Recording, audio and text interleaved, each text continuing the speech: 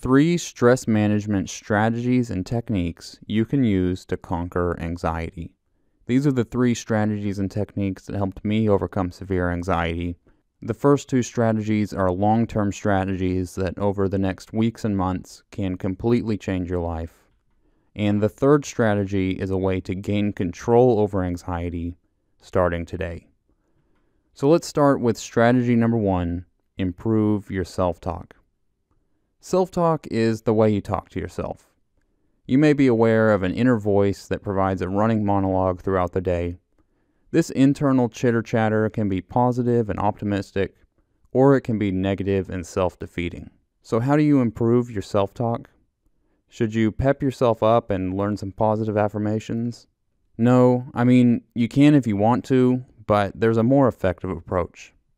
Self-talk is kind of like a barrel of apples.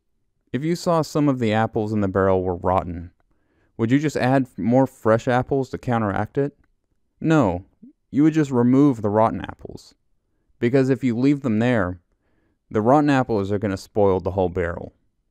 So instead of adding positive self-talk to a barrel of rotten apples, first remove the rotten apples, then you can replace them with positive self-talk. So how do you remove negative self-talk? It helps to know what negative self-talk looks like. There are 10 types of self-talk that create stress. These are called cognitive distortions. They are thinking patterns that always cause stress and anxiety. So if you can avoid these 10 patterns, your self-talk will improve and your stress will reduce to manageable levels. One example is called all or nothing thinking. This is when you say things like, "I'm a total failure."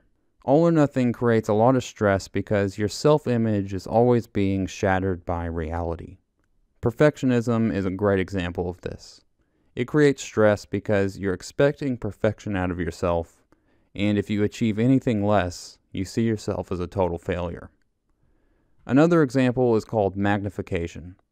This is kind of like making a mountain out of a molehill. You tell yourself how serious something is, and you treat it as if it's a life or death situation. This creates stress because your body doesn't know the difference between a real threat and a perceived threat. So when you tell yourself something like, "If I don't get this done in time, the world is going to end," your body will actually think that the world is going to end.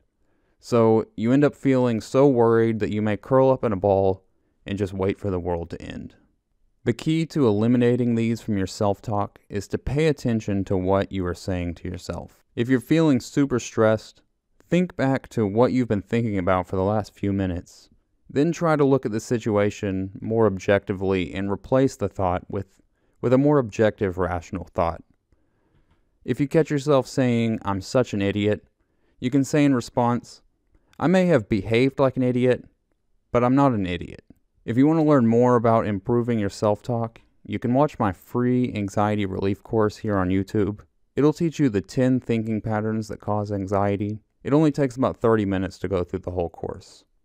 So the first stress management strategy is to improve self-talk. The second strategy is to start the day with meditation. Starting the day with meditation gives you a head start on the negative self-talk. Instead of starting the day by reacting to your thoughts and letting them drive your actions, you can spend 10 to 20 minutes quietly observing your thoughts and seeing what pops up. My favorite type of meditation is breath counting. I sit upright in a comfortable seat and I just count the breaths as they go by. If you want more info on how to do it, I have another video called Breath Counting Meditation. I'll put a link to it down below. Or you can learn it through an app called Headspace. Over time, with daily meditation practice, you'll stop associating so closely with your self-talk. A thought will pop in your head and you'll think, "Oh, that's interesting.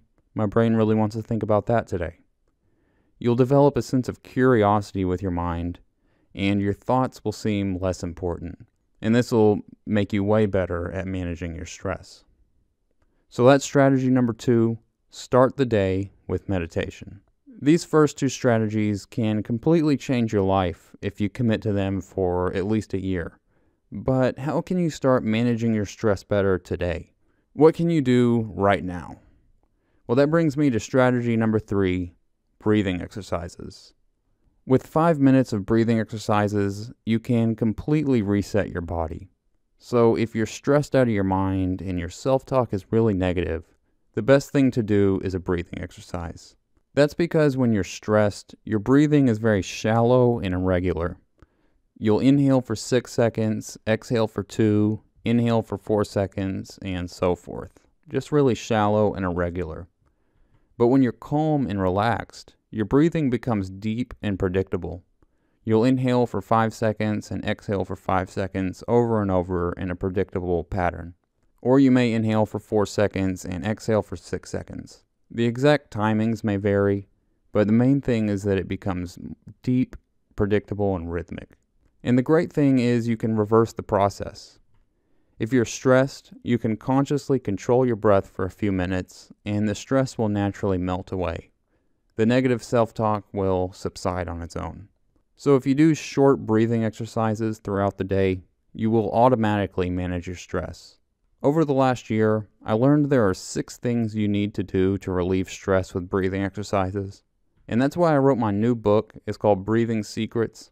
It'll teach you the 6 secrets to conquer anxiety, doing the one thing you do naturally, which is breathing. These are the secrets that took me from severe anxiety with daily panic attacks to where I am today, which is calm, focused, and relaxed. And just for watching this video, I'll give it to you for free. You can download it at my website, breathingsecretsbook.com. So if you want to feel control over stress rather than letting stress control you, download the book and give it a read. It's only 30 pages long, so it shouldn't take more than an hour to read. I'll put the link to the book down below. If you found this video helpful, make sure to subscribe and click the like button. Go download my ebook, it's totally free.